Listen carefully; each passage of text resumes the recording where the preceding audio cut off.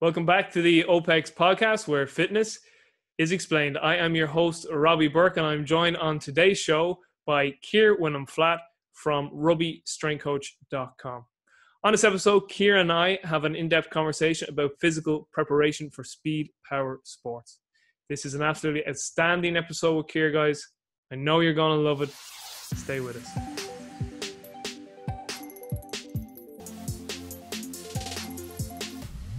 All right, Keir, we are recording, sir. It is savage to finally catch up with you.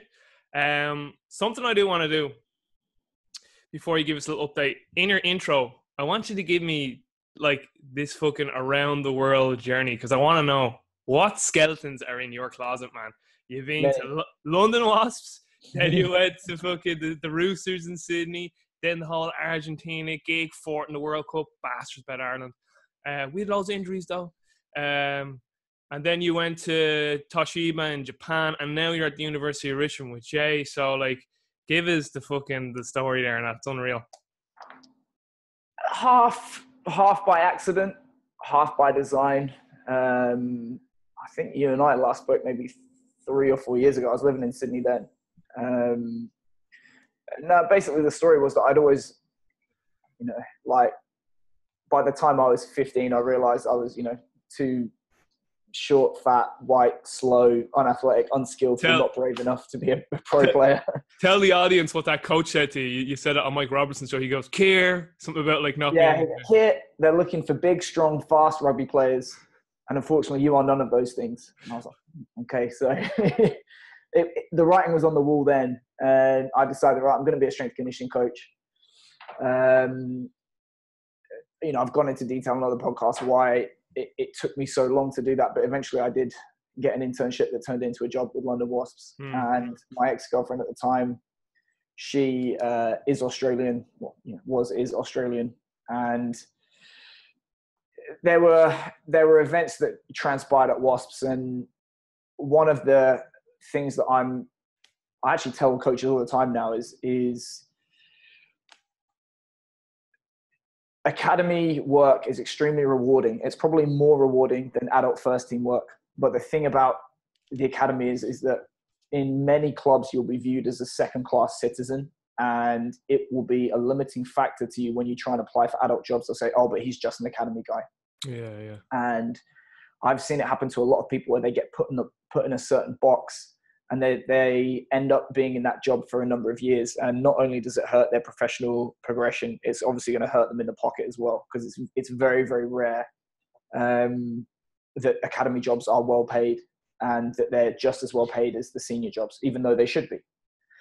So there were movements at Wasps that basically meant everyone was going to be in that job for the next 5 years. And I thought, well, I'm not going to be a 30-year-old academy strength conditioning coach, because then I'm in the box and I've sacrificed X amount of years to not get paid. So plus the salary is shit, wasn't it? Yeah, I mean, it was at the start of the third year they paid me $25,000, which to live in West London, and you've had a year of nothing, a year of 10 grand, and then basically you get the opening wage that you get to be a trainee at Aldi. Even though you're one of the top 10 clubs in the country. So we made the decision to move to Australia, because I said, I used to joke, if I'm going to be poor, I'll be poor with a tan. And then it just, the Argentina thing was by accident, but I definitely cultivated relationships with them, and I was still in contact with the people doing that job, and right place, right time. But then there was a degree of, I was absolutely willing to drop everything and fly to Argentina on like 2 days' notice. So, and you told the girlfriend at the time, I'll be gone either for a week or 3 months, and it was 3 months. It was 3 months, and then that was the beginning of the end of that relationship. But then the Roosters thing again, half luck, half cultivation. I had gone around every single club that I could when I first arrived in Sydney, and kind of said, here I am. This is my background. I'm not asking you for a job. All I'm asking you to do is tell me when the next opening becomes available, so that hopefully I can apply. And, unsurprisingly, very, very standoffish when I first arrived there. As soon as I'd done this 3-month gig where I'd filled in for someone with Argentina, they said, oh, we've got this under-20s gig. Would you be interested in applying? Yeah. And then I got that, and I've kind of, again, other places I've spoken about what a disaster that was.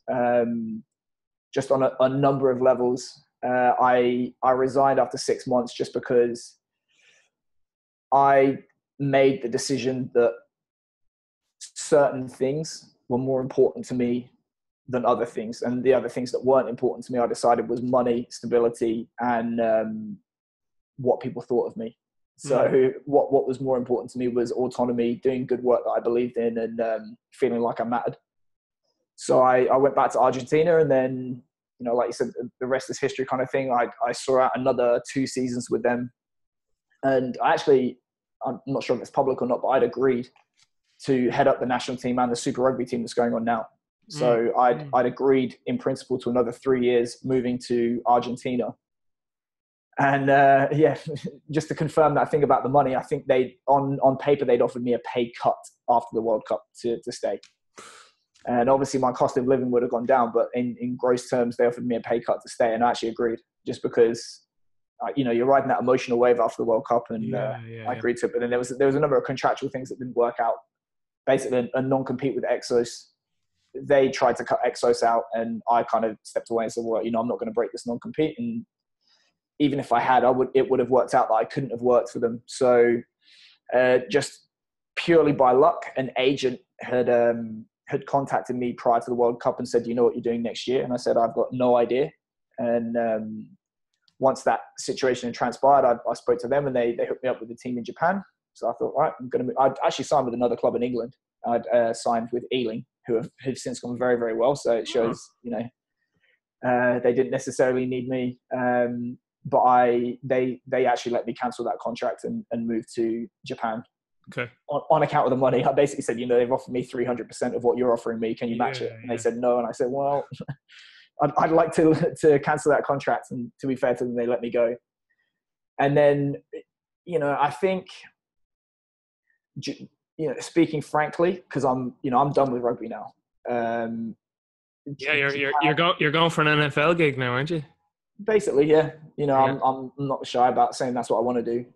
But too fucking right, man. If that's what you want to do, fucking go for it. Yeah, and Japan really took what little enthusiasm I had for rugby, and that was it. So I decided, I signed a 2-year deal. I decided by the end of the first, I was not going to renegotiate to stay. And basically, I kind of put into overdrive my efforts to position myself here. And they kind of happened at the same time, but the Richmond gig came after the visa. So I was going to be coming out here, working exclusively for myself to basically on a number of different contracts and stuff. But I ended up getting the job at Richmond. Here I am. Sweet. Tell me about how to win friends and influence people and never eat alone, and why they were a big impact on you. I think it's one of those things like failure is a very powerful teacher. And I'd made the mistake of thinking that I could get by in the industry. Not to say, not having friends and not thinking about how I approach that side of things, but I foolishly told myself, well, if I'm good enough, they'll just give me the job. Or if I do good enough work, they'll give me the job. And there's only so many times that you can miss out on a job where you believe you're the more qualified candidate and you do better work for the penny to drop. Yeah. And all things being equal, people want to work with their friends. All things not being equal, people still want to work with their friends. And it's not, some people look at developing a network as a negative thing, or being strategic about how you approach relationships as being manipulative, but it's not true. What it is making sure that you are valuable to people and useful to people. And that serves them just as much as it serves you. But sometimes you have to think carefully about how you're going to demonstrate your value to people, and making sure that you're putting money in that bank account of the relationship you have with that person, that you can make a withdrawal if you need, and just put your hand up and say, listen, I'm going to ask you for help. And there's been times in my career where I've literally just rang up people and said, no, I need some help, please. I need a favor. And you cannot take out with first putting in. And it just being a little bit more deliberate about how you go about that, and making sure that you have a good foundation to build from. And even once you've got that job, those same principles apply, because you, at some point, if you really want to win, you're going to have difficult conversations and difficult interactions with people, whereby you basically say, you are not doing your job. You are not good enough right now at what you're doing.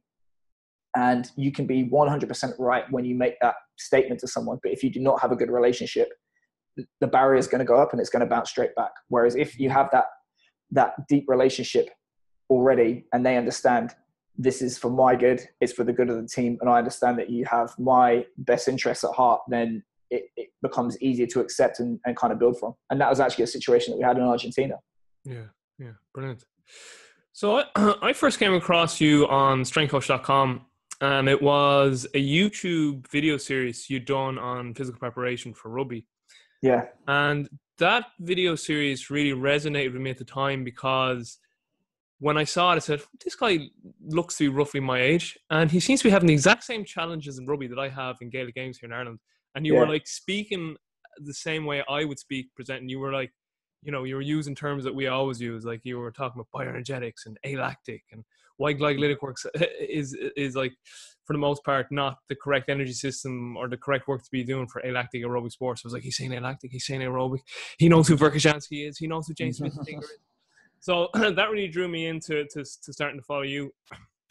Initially just through social media, and then obviously when you now have Rugby Strength Coach, which we will link up in the show. It's a fantastic resource. Even if you're not a rugby coach, if you're just involved in speed, power sports, all the principles are applicable. So for American football coaches, soccer, any type of field and court-based sport, that's still a great resource.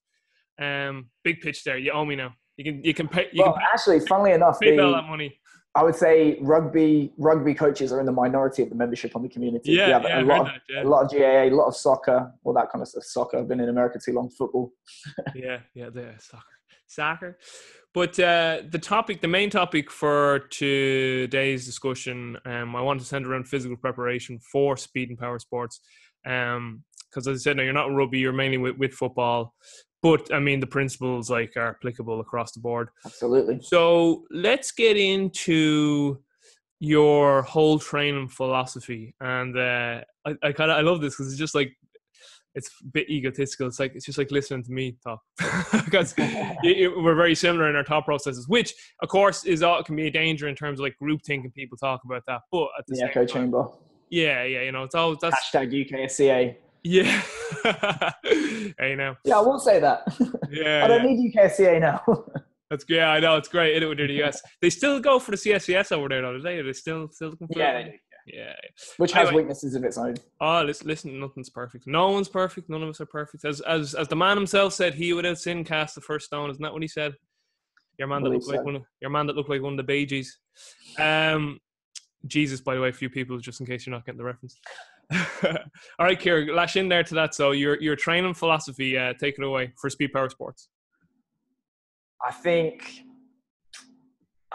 biggest thing I think you need to, it's like a Stephen Covey principle, which is one of the slowest books I've ever read, but it's actually, that's one of my favorite books, actually, but I know what you're saying. Yeah, it took me a year probably to read, because it was so boring. But yeah, anyway, begin with the end in mind. Understand why you do what you do, and the fundamental goal of what we do is physical preparation coaches is to enhance performance on the field of play.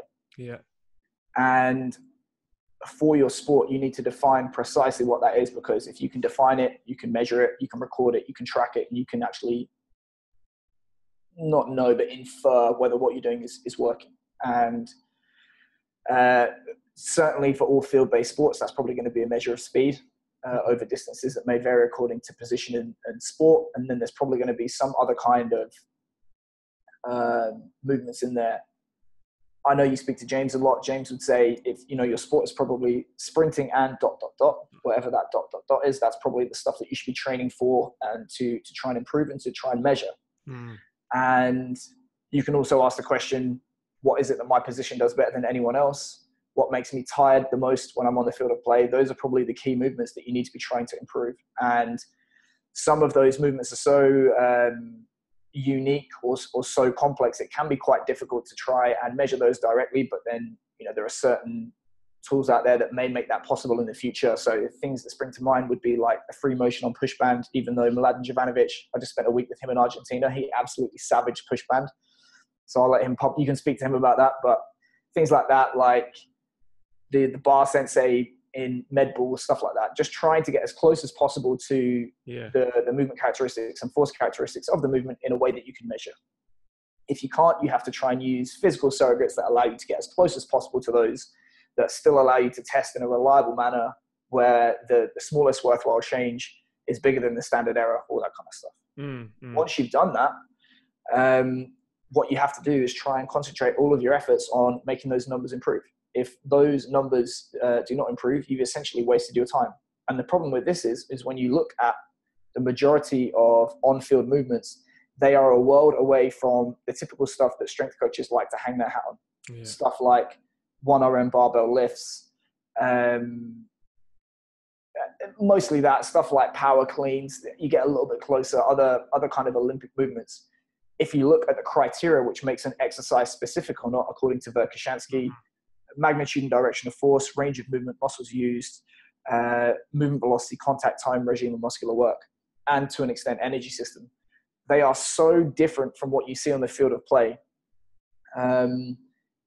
Though those movements are not actually that specific, they don't predict very well, if at all, ability in those movements. And to try and hang your hat on those without concerning yourself with true KPIs in your sport is a waste of time, in my opinion. It just inflates the ego, and it helps people to justify their existence, because those numbers are easy to improve and they're easy to track. So I think fundamentally my philosophy is to try and concentrate on improving that stuff. And if the popular stuff that people like to hang their hat on is useful in that regard to make those numbers go up, I'm going to use it. And if and when it gets to a point in the athlete's career that stuff doesn't transfer, then I'm going to try and look for other stuff which is going to transfer to those movements on field. And you mentioned James Smith, you mentioned Verkhoshansky. The three big areas that we're looking to enhance to achieve that is the biodynamics, the bioenergetics, and the biomotor abilities. So it's what are the movement characteristics, what are the physical qualities that underpin it, and what are the metabolic qualities that underpin those movements, or the pattern of movements on the field of play. It always reminds me of the three Bs, like the three Bs from sort of our perspective being, James is going to kill me for saying physical preparation coaches, sports preparation coaches. Yes. But like, so you said there, the bioenergetics, biodynamics, and biomotor qualities. And then Sean Miskela has his three Bs then when it comes to skill acquisition, brain, biomechanics, and behavior. So just like these three Bs, it's just funny the way it pops up again. Okay, so that's a really good overview of your philosophy. Let's go now to system. What's your system then? So that's your overarching philosophy. So that's kind of like your why. Tell us now the how. So athlete comes to you, or group of athletes, what goes on from there? Is it a needs analysis? What's the profiling like? What actually does your training of athletes look like on a day-to-day, mesocycle to mesocycle, macrocycle basis? So you can go micro on this in terms of like, session to week to meso to macro, and then you can even start bleeding that into maybe a longer term development when you've got someone for like 4 years at a collegiate level. Cool.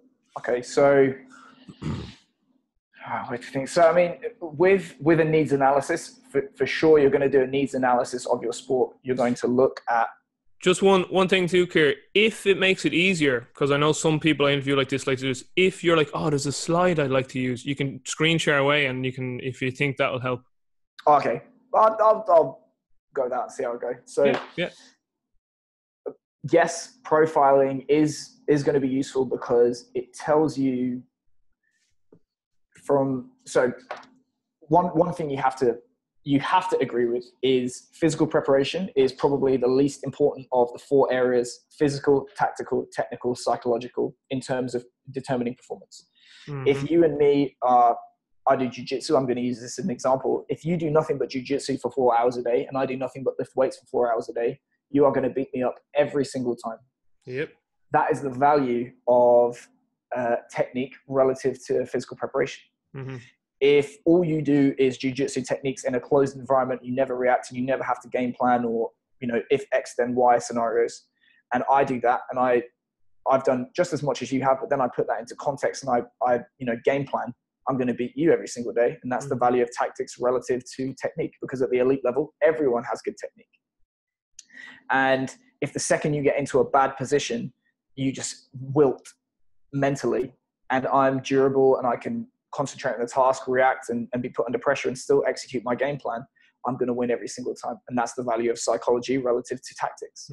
So in preparation, all you're looking to do is achieve the bare minimum across the board in a variety of different physical qualities or movement patterns that just allow you to survive at that level. And then you can concentrate on the other stuff. Yeah. And I've spoken at length about, we had a guy in Argentina. He was an international number 8. He would get man of the match performances against elite level opposition like Australia, New Zealand, South Africa. He had a back squat of 130 kilos at 105 kilo body weight. Yeah. Which is fucking garbage. But it was enough. If you have to be 6'5" to play in the NBA, being 8 foot tall is not going to make you any better. It's just, you have to be just as good, and then you concentrate on the other stuff. So that's where a needs analysis can be useful, because you can look at your peers around you and say, well, if you're way below these numbers, obviously that's something you need to worry about. If you're way above those numbers, maybe it's not a concern. And then we just need to still try and improve, but not dedicate a ton of resources to it, because it's not going to be a limiting factor. In terms of individual athlete profiling, one thing I absolutely really don't like, what's the circular profile? I forget the name of it. It's basically like it kind of spikes out from a radius. A spider graph. That's it, right? Inexperienced coaches look at those and they'll see a massive spike in one ability and a glaring deficiency in another ability. And then in their mind, they think, oh, we want to have the greatest possible area across all of these abilities because that's a weak point and we need to address it. Yeah, that's not the case. But sometimes that weak point, the reason it's weak is because they're so strong in another area and they've already got to a certain level because of those strengths, and trying to address the weaknesses may actually come at the cost of development in the strengths. And then you've actually taken away the thing that makes them so good in the first place. So I think to steal from someone like Jonas Tariadodu, you address a weakness until it becomes a non-glaring weakness, and then you concentrate on strength, because elite performances come from a position of strength. You need to make an athlete more of what they are, not just average at a lot of things. Elite athletes are world-class at a couple of things and then good at, or okay at a bunch of stuff. And just a real quick interjection, I know from Jonas and the guys at Altus, would you more focus on that weakness further away from in season and kind of bleed more towards the strengths towards the season, the competitive season? Okay. And the same in the career as well. I think most of what applies within a year's preparation for an athlete can apply to the career as well, which is you're trying to address weaknesses in the early phases because it doesn't matter. Nobody cares about the results. But then when it gets to the business end, absolutely it counts. And this is not a time to be addressing weaknesses. It's about learning how to take everything that you have and apply it in the most efficient manner possible to secure the result that you want in competition. So you've done that. Then you're going to look at your sport. You're typically going to steal the Charlie Francis thing, watch the ball, not the game. Oh, sorry, watch the player, not the game. So it's basically people make the mistake of rugby. They watch rugby with a stopwatch and say, oh, ball in play, 30 to 40 seconds. Oh, ball out of play, 30 to 40 seconds. What we're going to do for interval training, we're going to go 100% for 40 seconds till we breathe out of our ass. We rest for 40 seconds and then we repeat again and again and again. But it doesn't take into account the fact that if you watch most players in a game of rugby, there is a ton of walking and jogging. And it's basically guys trying to save as much energy as possible until they get their opportunity. And then they attack it with as much intensity as possible, as much speed, as much power as possible. And then they take their foot off the gas again. And this is one thing that I've been lucky to witness in person, which is the All Blacks. To steal from a guy that I work with, he said, you play against the All Blacks and for 60 minutes, you think, well, 30 to 40 minutes, you think you're doing really, really good. And he said, they're just figuring you out. They're just they're trying to find that weakness. They're just fucking with you. Yeah. The second you make a mistake, intensity, gone. So there's that. You're going to look at the key movements in the sport. You're going to use your knowledge as a coach to say, well, what are the criteria that make those movements specific? You're going to look at the pattern of activity as well as the bioenergetics that underpin that. Injury epidemiology for sure, because there's such a strong relationship between player availability and on-field success. So if there are injuries which have a high frequency or a very high cost to player availability, which limit that, you're going to try and understand the underlying factors that cause those injuries, what you can do to mitigate that risk, all that kind of stuff. And then you start to develop your plan of how you're going to basically, if this is the desired state, this is the initial state of the athlete, what are you going to do to bridge that gap and basically progress that athlete from day to day, week to week, month to month, year to year. So a useful way to organize your thinking, and this is the greatest advantage of going on something like an Exos mentorship, in my opinion, is not that they're going to turn you into a world-class coach. You have to do that for yourself. But what they are going to do is provide you with a useful framework to organize your thoughts and to clone yourself and clone those around you so that you're able to develop a system. And you're welcome to do it any way you like. But the way that I tend to organize training activities for my athletes is linear speed, agility. I call it special strength development. So jumps, throws, and plyometrics, ballistic power, strength, accessory work, and then any kind of conditioning. And then for rugby, I would include an additional component of grappling. So you have to look at when you're going to organize those throughout the day. I would say if the closer you can get to like a high-low Charlie Francis model of training, I think the reasons that people thought it worked are maybe being disproven in recent months or years, but for some reason it works. I have the numbers to back it up. Other people have the numbers to back it up. Maybe it's just because it's a polarized model of training in terms of training impulse. Maybe just psychologically it allows people to attack certain days, but I would say try and organize within the week, high, low, high, low, high, low. From month to month, I think you just have to look at the most important times of the year and work your way backwards from those. So you're going to start with, general training means higher volume, lower intensity, because that's all that's necessary. When it becomes necessary to introduce a stimulus which is more intense or more specific, you're going to gradually phase that in, and then you're going to finish your preparation with the most specific, most intense elements, with the greatest degree of context to the sport, because it's all about realizing adaptation that's come before. You can look at this differently depending on whether you're what I call a stopwatch sport with 2, 3, or 4 peaks per year, or you're a team sport where you have to maintain more kind of consistent level of preparation from week to week, because the higher the peak, the lower the trough. And that is not something you can afford to do when you're in a team sport. You absolutely can afford to do it in an Olympic sport, because nobody gives a fuck what Usain Bolt is going to run the week after the Olympics. Yeah. And on a year-to-year basis, if you agree with the statement that general exercises decrease in their transfer to the field of play with every subsequent use, so it's just that curve of diminishing returns. Initially, there's going to be massive transfer, less, up to a point of zero transfer to the field of play. You're left with 3 options: increase the volume, 4, increase the volume, increase the intensity, increase the specificity, or increase the frequency of what you're doing. Obviously, you're going to try and use intensity, volume, and frequency first within that block, and then you're going to treat them like an ace up your sleeve with more specific means to transfer to certain qualities on the field. So just as you would tend to see a progression from more general exercises to more specific exercises, specific to an athlete's stage of development within a year's preparation, you would also see that within preparation from year to year within the athlete's career. Yeah. So training activities for a kid of 12 is going to be very, very different to an elite athlete if we consider, for example, team-based sports. So an elite level international pro who has been a pro for 10 years, the only thing that is going to make him a better rugby player is nothing physical. You've got all the gains that you're going to get out of him in terms of sprinting, jumping, cutting, all that kind of stuff. Really, it's going to be tactical execution, psychological preparation, and maybe just sharpening the sword in terms of technique. So you're actually going to reduce the volume of what you're doing and just basically try and maintain and then facilitate as much time as possible to concentrate on stuff that does work. Generally speaking, obviously there'll be times where the volume will go up and rugby will go down and vice versa. But that's going to be very, very different to the training of a 12-year-old kid who's just got into the academy system with, let's say Leinster. He's going to concentrate on long-term athletic development, multilateral development. So is that player, he or she, able to control their body in all three planes of motion, one leg and two, variety of different movement patterns? Have they earned the right to use external resistance? Are they learning how to run and change direction? All that kind of stuff. And then basically there will be a lot of stages in between whereby you're just generally seeing an increase in the intensity of what they're doing, an increase in the specificity of what they're doing, and at times as well, volume and frequency, because at the end of the day, the person who trains the most is probably going to develop the most. And this is something that the Chinese have demonstrated again and again. And Tim Gabbett has demonstrated in his research.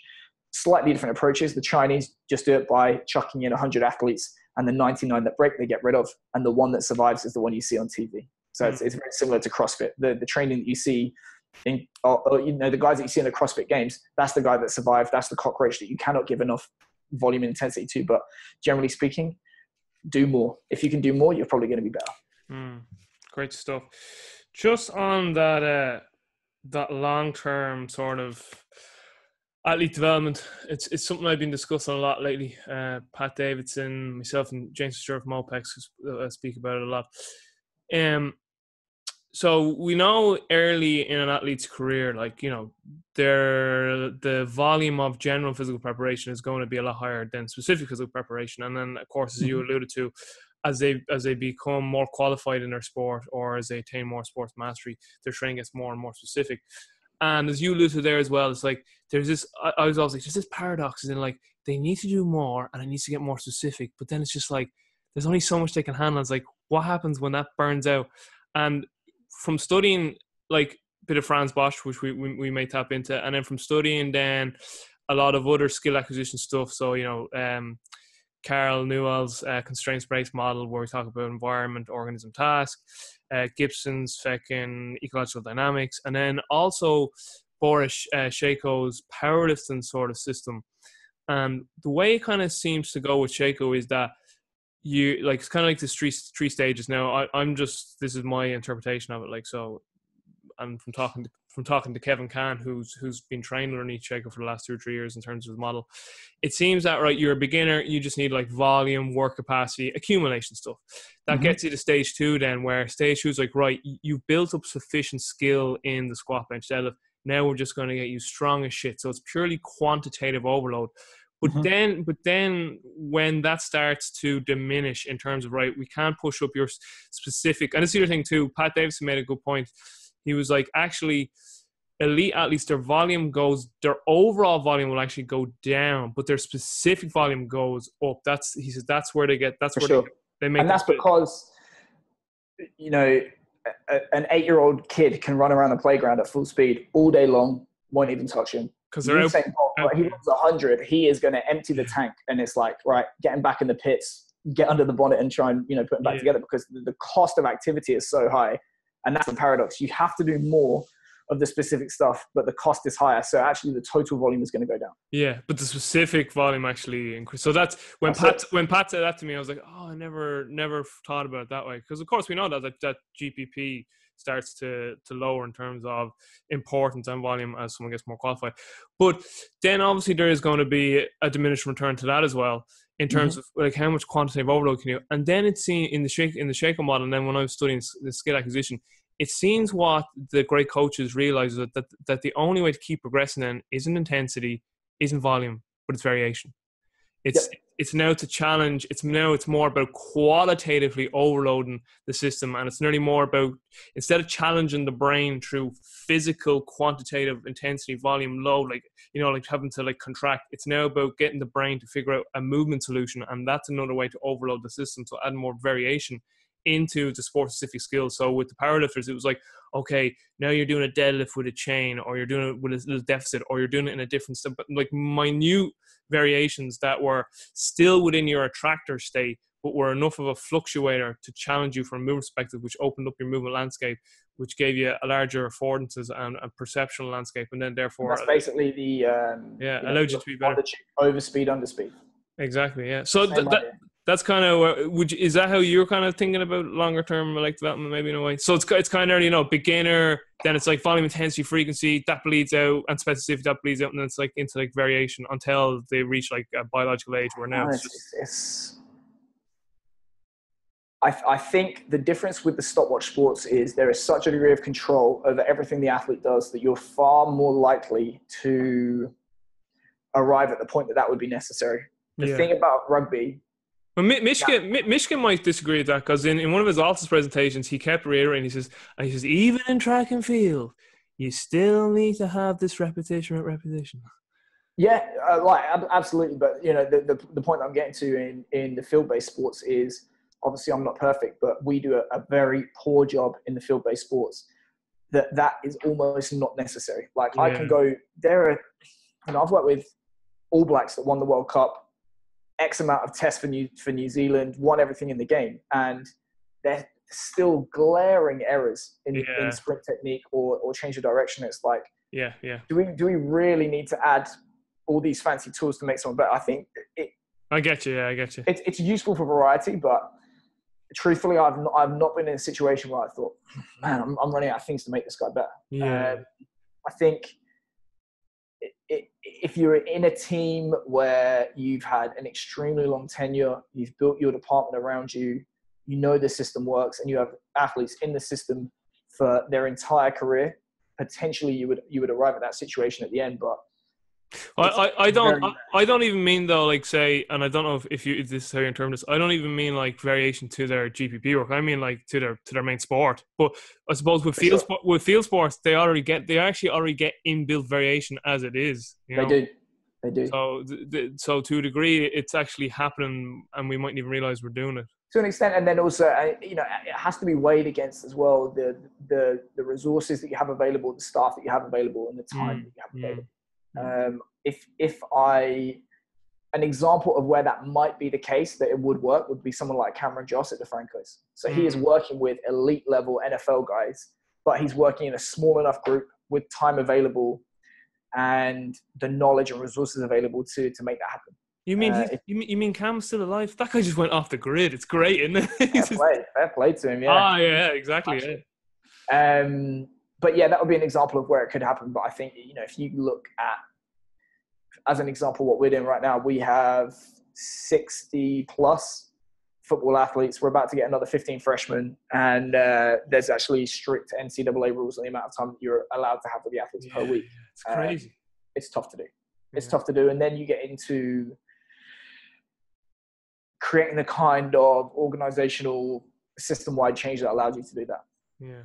And then it becomes more of a question of relationships, organizational structure, all that kind of stuff to make it happen, rather than your limiting factor being can we do it, or do we have the money to do it? Right. I want you to touch on speed. I want you definitely to touch on agility. Yep. Definitely touch on strength work, because I love when you talk about strength work. You can give some of those stories from those Japanese guys. I used to love those Facebook posts. Japanese guy comes to me, I don't feel strong. Okay, let's test.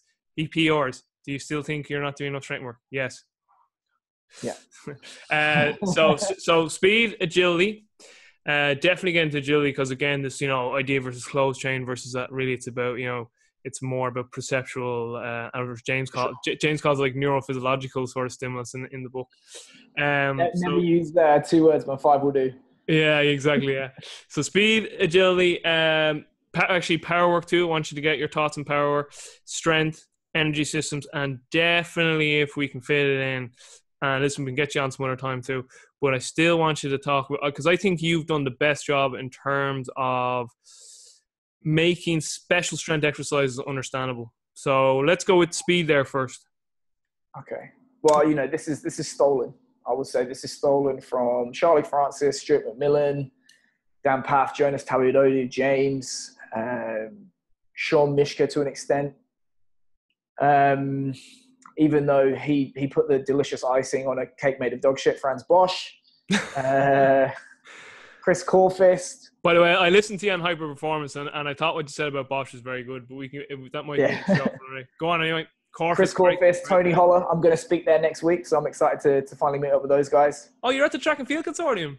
I am, yes. Somebody dropped out, so Really? I am I'm the Brilliant. cheap replacement. Savage. Well done. Yeah. Just go and speak at an event where Carl Lewis was the keynote speaker. It's like, well, what you guys are doing wrong with speed is you need to do this. No kid. I'm speaking about hamstring injury reduction, so I could basically not have to tell a bunch of people much better than me what they're doing wrong. Nordboard. Fuck the Nordboard. Soundbite. So, Speed, man. it's kind of fractal. The same principles that apply to the sport as a whole apply to speed, movement efficiency, motor potential, energy system development. Yep. Look at the research. Energy system development is by no means the limiting factor to speed. Mm-hmm. So it becomes a question of how much potential do you have to apply force, and what is your ability to apply that in the most efficient manner possible. Brilliant. For the reasons of increased speed of movement, decreased energy cost, which makes the effort more repeatable in a repeated sprint task, plus putting your joints in safe positions which are going to mitigate for non-contact injury risk. Yep.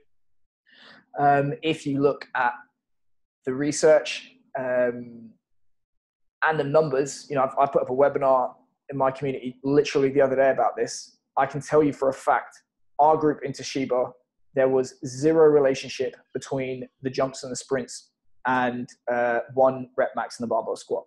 And there was zero relationship even when we made it relative to body weight. Was there any difference between, was there anyone on the team that was like a young athlete, and was there any slightly more transfer to a younger athlete? Maybe.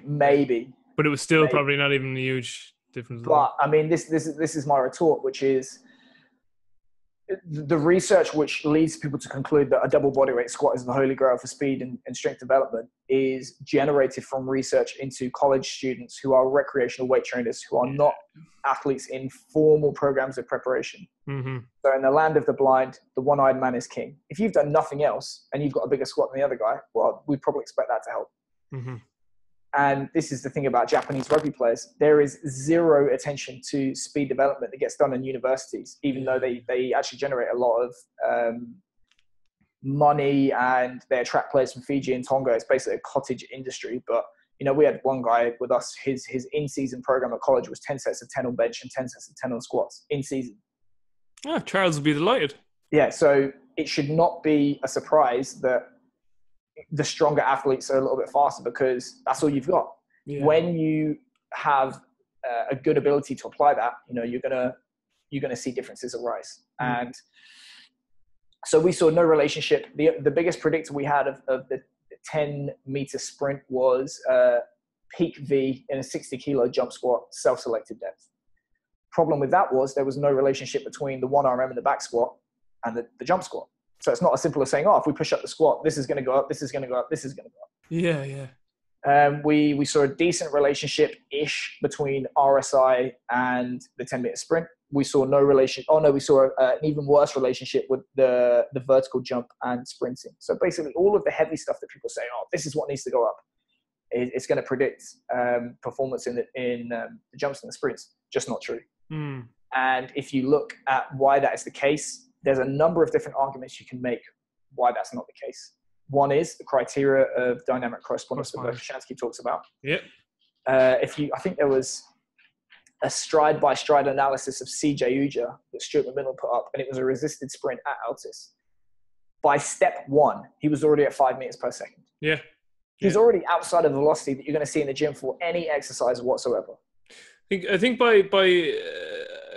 because I did an essay there for my master's this year in my biomechanics module. I won't take too long here, because I've been told I speak too much. I need to let the guests speak more, which I'm doing a good job of today. But in the I can't remember the exact figures, but I think it was by step 7 you were already traveling at 7 or 8 meters per second. I would say not even that, because if you look at it's probably more. Sorry. I meant by step 2, you're already traveling. Yeah, because, by step 5, step 6, you're probably going to be at 10 meters. Yeah. At 10 meters, you're going to be hitting about 75% of VMAX, which for CJ is 12 meters per second. Yeah, sorry, by step 2 that you were almost at 6, 7 per second. Exactly. So within the first step, you're already outside of the velocity that you're ever going to see in a gym-based exercise. Nothing new in the gym is gonna transfer to that, exactly. or what's the word I'm trying, replicate that.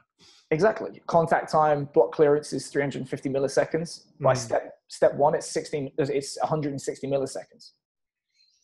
That's way faster than even a counter movement jump. A counter movement jump is 250, and it's like already you're getting away from that. So it should be no surprise that you see no relationship between those two. Then if you look at the coordination, guys like Franz Bosch, Bas van Horen would say, well, running is isometric or it's eccentric. It's basically just because you see movement externally or a change of angle in the joint, it doesn't mean that there's anything changing in muscle length. It might just be that the muscle's contracting and you see deformation of the tendon, and then that applies force to the floor returns energy and projects the athlete down the track. So why should we expect to see a concentric movement transfer to that if it's not concentric but eccentric or isometric? Contact times, all that kind of stuff. It should not be surprising. So there's that. So yes, I do think initially in the athlete's career, getting big, strong, and powerful in traditional movements will transfer to sprinting. But certainly for our group, these were guys in their early 20s onwards, no relationship whatsoever. Then you have to start to concentrate on stuff which does transfer more, which is going to be stuff that's more like ballistic power, even assisted movements. You look at JB Morin, it's going to allow you to shift a little bit further on the force velocity curve to the velocities that you would see in sprinting. But again, like we just said, that's not enough. So you have to sprint. Sprinting is, people say, oh, what's your best exercise for getting faster? It's called sprinting. The trick is to do it with enough intensity, enough frequency, appropriate volume, appropriate technique, all that kind of stuff. The technique is the huge issue because it happens so fast. It's just that most people it takes such a long coaching knife for that.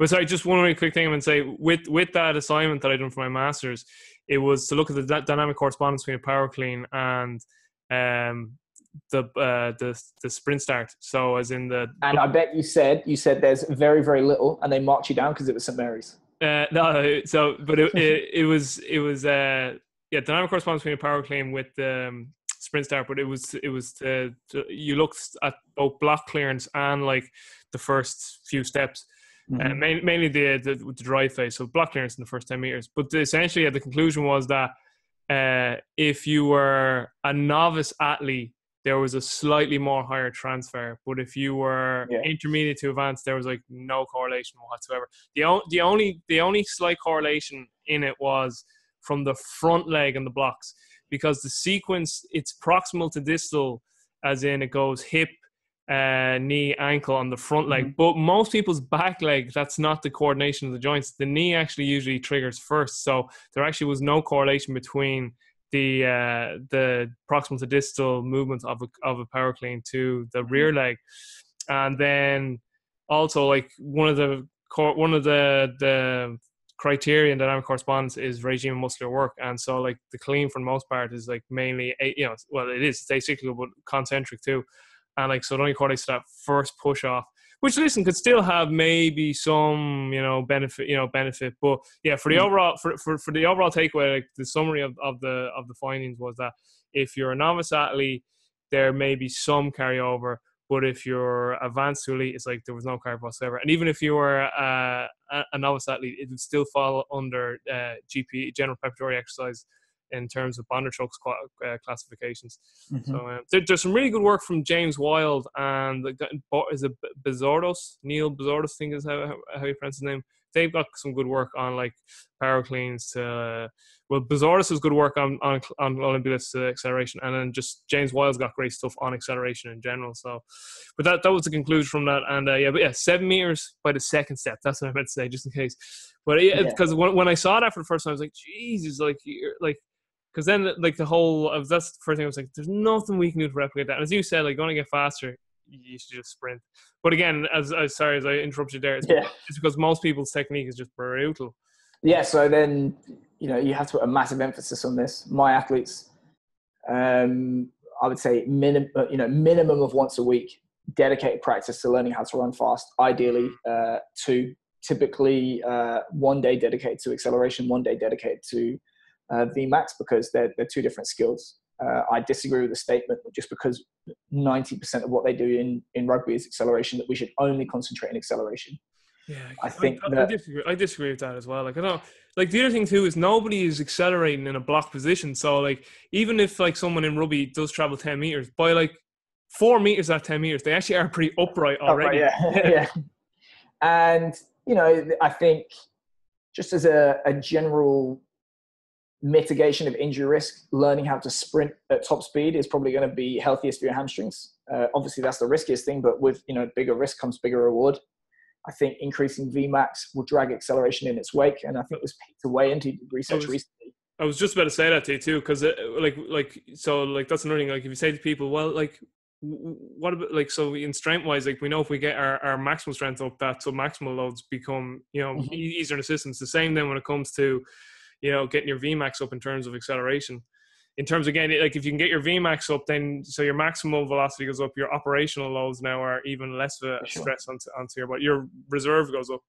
And within, inter-individual within a team, everyone is pretty much going to arrive at the same percentage, more or less, of their Vmax by 10 minutes, 20 minutes, whatever. So if you've got a faster Vmax, you're going to be running faster when you get to that point. So exactly. You were going to say that about Peter Wayland?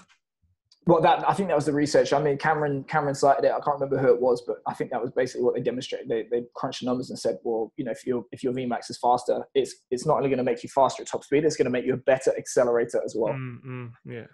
And the progression that I would say to try and teach motor learning, this is something that I've stolen from Chris Corfist, who I call Franz Bosch for people who care about numbers, because Franz Bosch will just say, oh, you're wrong.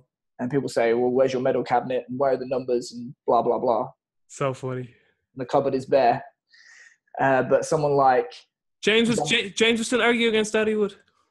Yeah, well, John Pryor is another guy who's, I think, has the numbers to back this up. I've spoken to him about that with regard to looking at peak accelerations in GPS and rugby. Chris Corfist, Tony Hollow, all that kind of stuff. Tony Hollow calls it record, rank, and publish. Yeah. Every workout they do, it's there for everyone to see. Carl Valley, if you're not measuring, you're lying or something. If you're not timing, you're lying. So those guys, I think, would agree that basically in any movement skill, and speed is the same, you're trying to cement the attractors, explore the fluctuators, and basically allow athletes to... Jeff Moy calls it hard skill, soft skill. Always find the hard skill. Always find the stuff that never changes from rep to rep. Provide them with an environment that they can deal with the fluctuators. That is the stuff that changes from rep to rep. Nothing is the same in that regard. And where appropriate, once you've reached a certain level of mastery, you're going to increase the complexity of the task by adding in noise and variability to force them to find those attractors. What annoys me is when you see a team of unqualified rugby players, and Graham Morris will talk about this because he normally sends me the clips losing his mind, is a team of completely unqualified rugby players doing wickets from standing with a water bag on their shoulders. Firstly, wickets are a Vmax development tool because you're not trying to reinforce high heel recovery and acceleration. You've got props that you can't put one leg in front of the other without a water bag. It's probably one for Instagram more than it is actually for development of athletes. So I think what you have to do is... like putting a grenade in the baby's hands. Exactly, is cement that technique with the simplest, least sexy tool possible until it doesn't work anymore, and then maybe look to introduce something else. And that's typically what I would suggest with most athletes. So to give you an example, I've basically stolen this year Chris Corfist's progression for stuff like toe pop. So it would be start off with a double leg toe pop, and it would go, normal arms, arms folded, arms at shoulder height, arms overhead. Then it maybe go like arms pressed overhead. Then it would go to, small weight overhead, water bag or halo, something like that. And then you repeat that with alternating toe pop, single leg toe pop. Then you can add in stuff like changing surfaces, a bunch of different stuff. 5 months in, they're just getting to the end of double leg toe pops because it didn't look good until now. So that's a lot of progression right there. Then you remember that, they're going to go on holidays and stuff like that. Technique's going to do this. There may be times that we regress. So you can stretch this stuff out for multiple years. And hopefully we're going to see increased transfer to the field of play. Certainly there's some rewarding stuff. I think on the horizon. I hope it works out well. And I understand, of course, that young college athletes are still developing. But as an example, we have a field hockey girl who put 2.5 inches on her vertical in 3 months. And part of this, I think, was the speed stuff. And then obviously we have a jump progression. We have our agility progression, stuff like that. And the principles apply in agility as well. I think, obviously, it's a lot more complex than speed development. You know, if we imagine speed is just running in a straight line, that's very, very simple. There will be times when you have to make decisions and change direction, but then we're basically talking about agility. So in terms of learning the mechanics of change of direction, the principles are exactly the same. It's just the direction and the forces are different. Yeah. But then when you talk about agility, what you also have to consider is it's what people call a psychoperceptual motor skill. And one way that I've really changed my thinking, well, not changed, but evolved my thinking about this is what's known as the OODA loop. So Colonel John Boyd was... he's an aviator in the Korean War. Exactly. And Vietnam. So I've wrote a blog post about this recently, but basically the more you can think about sport as warfare, the better off you're going to be, because professional sport is like decades old. Warfare is thousands of years old. And we have a habit of, if an idea doesn't work, it gets erased to history. Yeah. So warfare up until around World War I was basically a question of attrition and firepower. World War I, dig a trench, bring bigger guns than the other guy, throw as many bodies as you can at the problem, and eventually they'll be forced to give up. Problem with that is it comes at a ridiculous economic and human cost. Sport can be done the same way, and this is the South African rugby model. If we bring a bigger team than you, we're just going to run up the guts as hard as possible and try and break you, and eventually, hopefully, that will happen. But it comes at massive cost in terms of fatigue and also player health. So as a result, they developed maneuver warfare, and it became famous with the Germans in World War II. Blitzkrieg, Schwerpunkt, all this kind of stuff. And that is basically trying to create uncontested opportunities, because if I can create an opportunity where you're unprepared for me, you're unable to contest, I'm probably going to win that opportunity, and then I just keep racking those up and I'm going to win the war. And same in sport.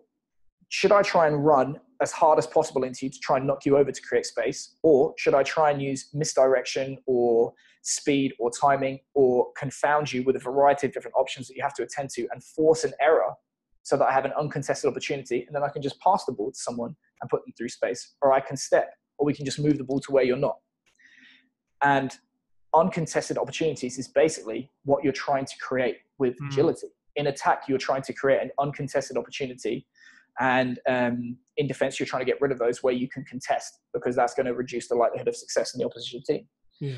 And John Boyd built upon this and created the OODA loop to try and formalize that model. And it basically says that you have to first observe your environment. You have to gather information via the senses.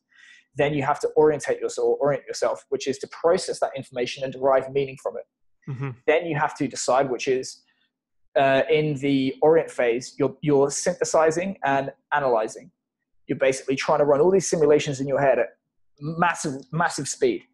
If this, then this. If this, then this. You're just trying to select the best possible outcome or the best possible decision based on your culture, your personal style, your experience of the game, your strengths and weaknesses, all that kind of stuff.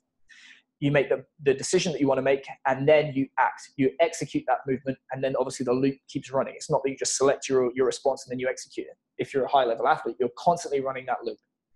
And the idea goes that the faster you can run your loop relative to your opponent, the greater your likelihood of success. So it wasn't necessarily in the Vietnam War that pilots that had the best planes survived. It was the ones that were able to run through the loop faster. And his idea was that because they had more visibility overhead in the canopy, they were able to run through that loop. So if you see this in rugby, guys who are running faster OODA loops, for example, I step to the left, but I know I'm going to step to the right, and I'm already moving right, but you're still running your loop, assuming that I'm going to the left. Mm-hmm. That's an example.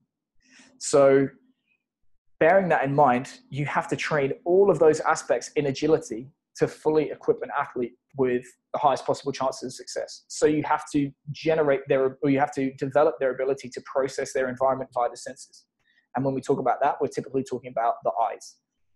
Yes, touch, hearing, all that kind of stuff, probably not taste, is going to take place in rugby, but the primary way that we gather information via the senses in rugby is the eyes. So then we can look at different kinds of vision, making sure that we have the right kind of acuity. We're able to track objects and fix objects on the retina and stuff like that. And that's where I've dipped a toe this year. And I'm trying to understand better how we can train that stuff. But at the very least, if you have the resources, you should make sure that every single athlete in your team gets their eyes tested and they have the right prescription if they need it. Because our model of reality is generated by the senses. And if the senses are flawed, you have generated a flawed model of reality, which then informs your ability to process that information, make a decision, and execute.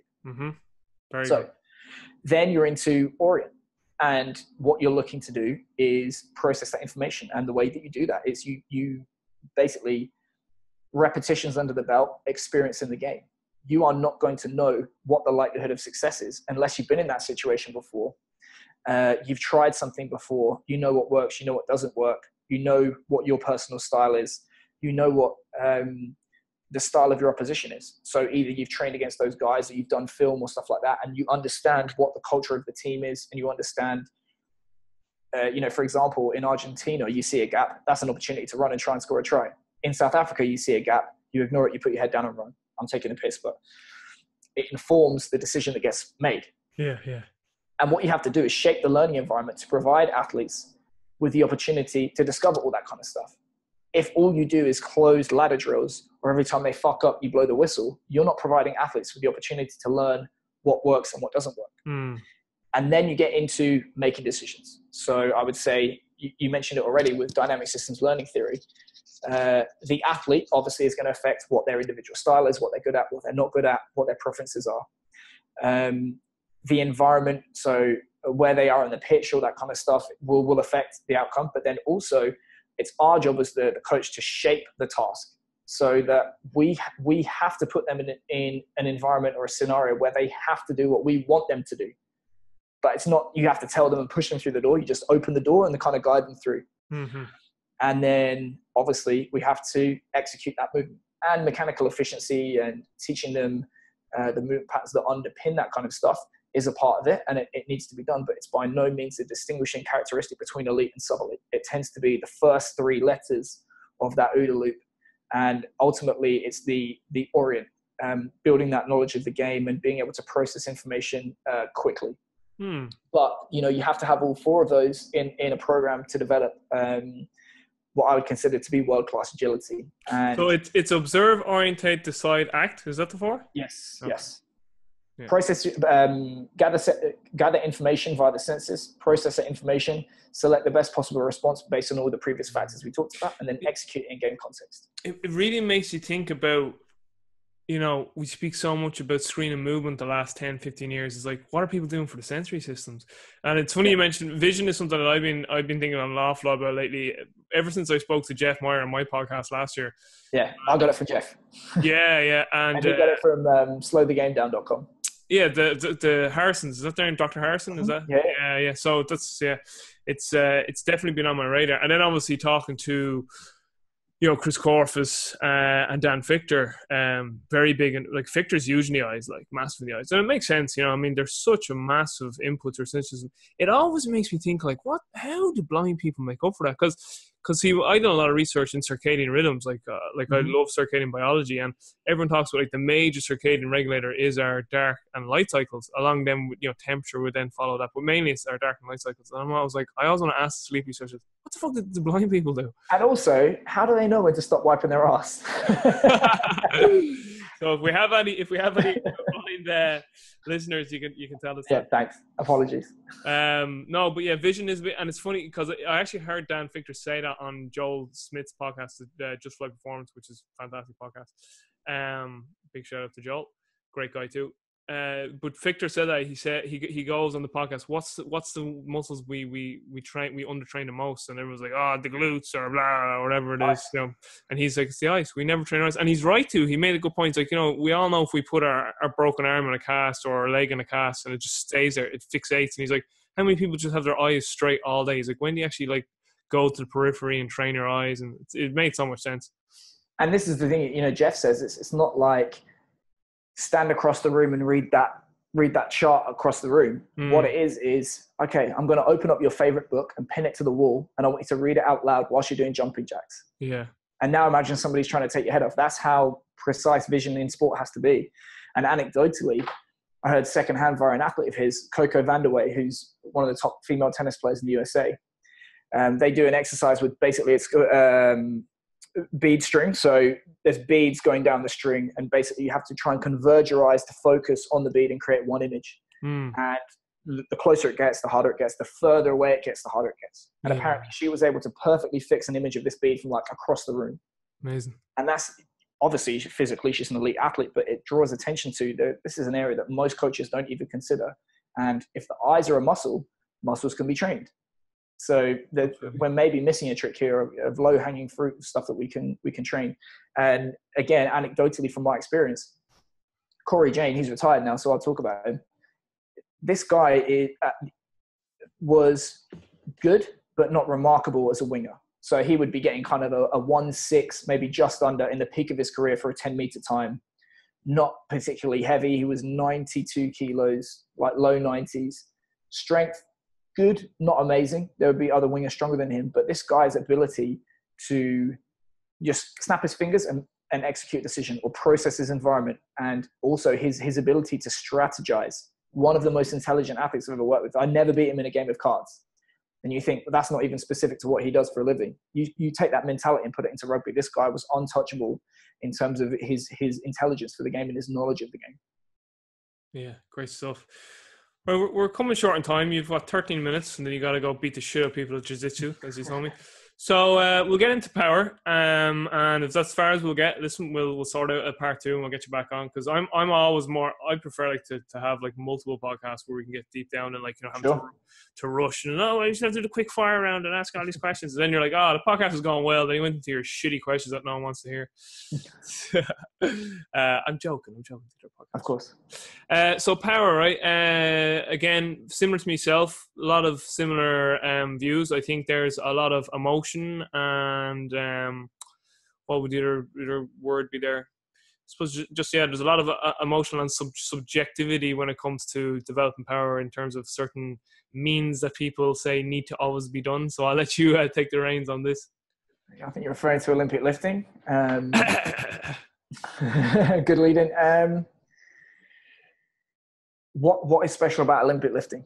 Nothing unique. There are some things that work well about Olympic lifting, and that is that any traditional up and down weightlifting where you finish like this, like in a bench or a squat, by definition, you are finishing with zero velocity. That means there is a phase of deceleration of the load, which means you're producing less force, not more. Mm-hmm. That is not good when you're trying to maximize force production and project the body or project an implement or impart force to an opponent.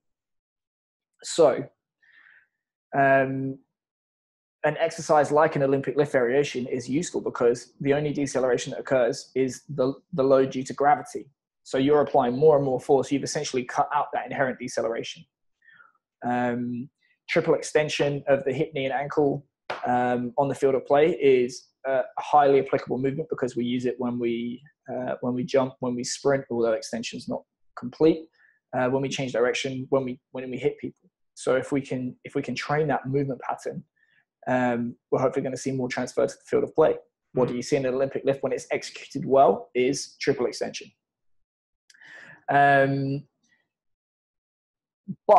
there are plenty of exercises out there that train triple extension under load with no inherent deceleration, namely ballistic jump variations or heavy med ball throws and stuff like that.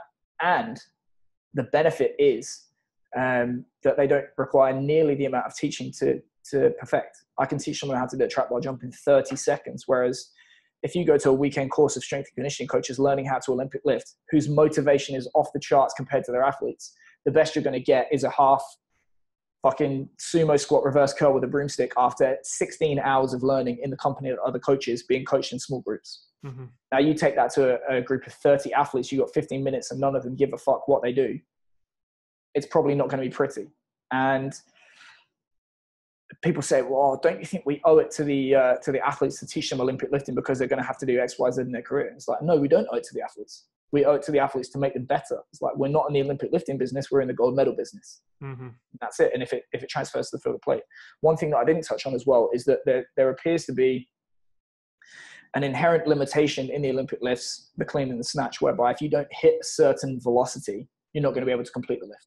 And it's just useful that the clean tends to correspond to strength speed zones, as outlined by Brian Mann in his book on VBT, and the snatch tends to correspond to speed strength. So it's useful that if you do those exercises well, you're probably going to fall in those velocity zones, but that's it's a big if. But again, those velocities, like going back to what we spoke about with the velocities coming out of the blocks, I mean, there's still no comparison. Exactly. So and the direction's completely different. I mean, they're coming out of the blocks here going horizontally, whereas that's vertical. Bingo. Even though I know John Goodwin has stated that, and you don't necessarily need to Olympic lifts to develop this, but greater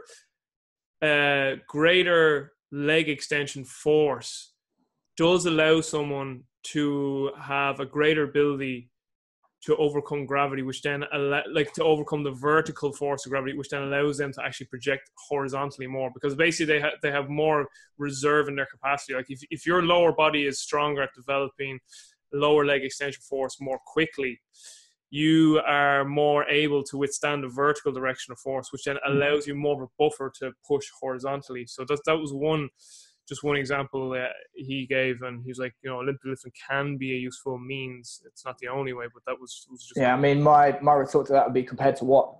Yeah. I had this conversation with James Collins, who's at Sporting KC. Sure. Yeah. I know James well, man. I know. Yeah. So myself and Mr. Boyle got him into Springfield. Oh, there you go. So me and JC went for a beer in 2015, and we were talking about this. And I said, well, I'll bet you a tenner right now. I said, if you took a program that removed inherent deceleration, that had triple extension under load, and you velocity matched it to an Olympic lift, that exercise would outperform an Olympic lift in terms of transfer to the field of play. And he did it for his master's thesis. And it turns out a trap bar jump is more effective than a power clean in development of vertical jump and sprint speed. Now, this is in the American collegiate system, where Olympic lifts cure cancer, and those athletes have been doing those for their entire, probably high school, and definitely their college career. And you see that enhanced transfer in ballistic lifts. There is more and more research coming out all the time. I literally had a conversation on Twitter this week. I forget the name of the researcher, so my apologies. But if you go into my thread and Dan House's thread, it's mentioned those researchers there. So there's nothing special about Olympic lifts. There is just some things which are useful, and if you can replicate those with other exercises that entail more benefit for less cost, it's probably in your interest to use those. But like I say to everyone, you're welcome to use whatever exercises you want. You can do whatever you want. If your numbers are better than mine, I'm going to pay attention and still what you do, and if they're not, I'm not. And I don't think you can marry yourself to any particular exercise. So what do you personally then like to use for power development? I know I've heard you speak about this, but just for the audience, like, so you're more a fan of the ballistic methods. Yeah, jump squat variations. So occasionally we'll do split squat variations, push jerks, bench throws, power rows, speed deadlifts, trap bar jumps, all that kind of stuff. Different variations. And the progression that I'm talking about right now, I put in this webinar that I mentioned to you, is generally we're going to start with body weight, because most athletes have never done anything ballistic, let alone with external load. And if it's not necessary to use external load, we're not going to do it. Plus, we want to cement that technique, earn the right to use heavy loads, development of work capacity. So the first phase tends to be body weight. How are you deciding on loads there? Are you taking a percentage of like a 1RM in a lift, or like how are you deciding? As a guide, VBT is not without flaw, and speaking to Mladen has convinced me more of that. It's kind of like a guide. We'll try and look at things like peak velocity, making sure we're in kind of certain ranges, or look at power output. The thing about power output is you have to factor in system mass, and it can be difficult to calculate that on the fly when you've got a lot of athletes. So I tend to peak velocity because that doesn't change. But definitely once you've kind of managed body weight, then we would go into non-counter movement variations. And the reason for that, one is looking at what Frans Bosch and Bas van Hoorn have talked about with slack. If there is something there, we're going to remove a little bit of slack from the system. Another thing is that without that sudden counter movement or dropping down into the floor, there's less activation of the stress shortening cycle. There's less impact to the tissues. It's generally less fatiguing. So we'll do that. Then we'll progress to counter movement. So we're increasing those factors that I just talked about. And then we'll go into what Cal Dietz would call antagonistically facilitated shock method. I just call it drop reps. Drop reps. Yeah. So basically creating some hang time or flight time in the air where you actively let go of the load. If I imagine a bench press throw, I actually let go, drop, catch, and reverse. Or if I'm doing a jump squat variation, it would be the same principle. And that's because we're going to get massive. So yes. I think there's a clip of you doing an exercise like that. The seminar you recently did with Mladen, I think there's a clip of you doing that with some exercise. Yeah. And that was, that was one of the presentations that I did for that group in Argentina, which is, that's the progression that we'll use thereafter because of we're increasing those variables we talked about, more stress. And then we're going to finish off with kind of like a peaking of the assisted stuff that JB Marin talks about with assisted squat jump variations, assisted clap push-ups, all that kind of stuff. Lethal. Just to kind of taper, put the icing on the cake, try and get towards those higher velocities. And you have to remember as well, we're not doing this in isolation. We're still sprinting. We're still doing all that kind of stuff. So it's just a piece of the puzzle. Yeah. So there's that. And I think that there's different things that we're going to do throughout the year that tends to be, I would say I've got into isometric holds a lot more. So isometric holds for long durations, then going into drop isometrics. So similar to the drop reps, but we drop down, put the brakes on, hold for say 3 to 5 seconds, then come back up. And then finishing off with oscillatory isometrics, which look like having an epileptic fit, but I believe there's split squat position in those?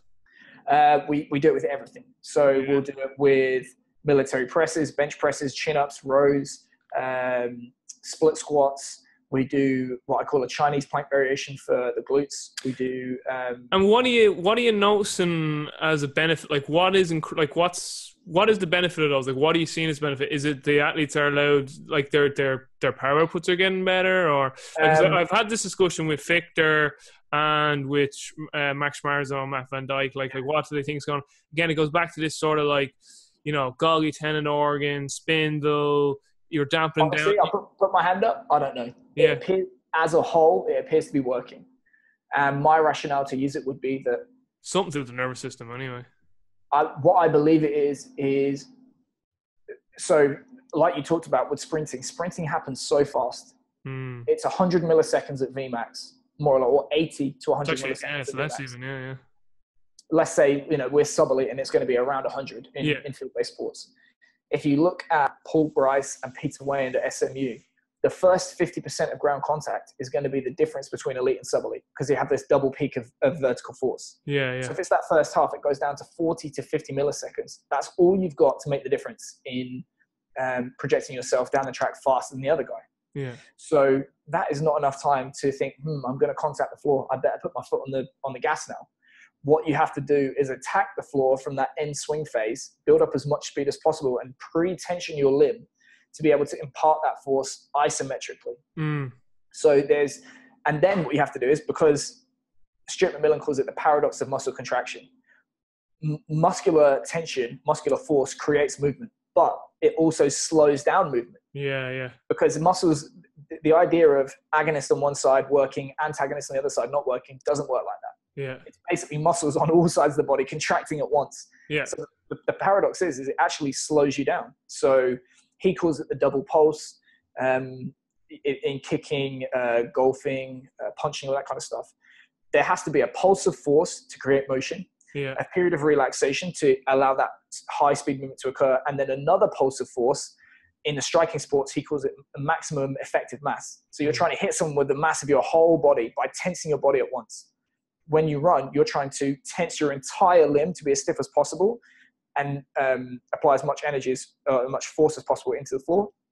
And then the floor returns the energy and projects you along. So elite performance in high-speed movements appears to be underpinned by the ability to generate a huge amount of tension, whole body tension, as quickly as possible, apply it for an instant, and then switch off as quickly as possible. Yeah. And if you look at oscillatory isometrics, that's basically the ability that you're training to do, because progressing from isometric holds for long duration to drop reps to oscillatory isometrics, the amount of force that you're having to generate increases, the amount of time that you're having to hold it for decreases, and the speed that you have to switch between those contraction types decreases with each phase. So my hope is that, let's say you do a traditional program of address your asymmetries, working your weak points initially, then you're going to just traditional up and down stuff, then you maybe do some ballistic stuff to address rate of force development, then you go to isometrics, then you go to drop isos, then you go to oscillatory isometrics.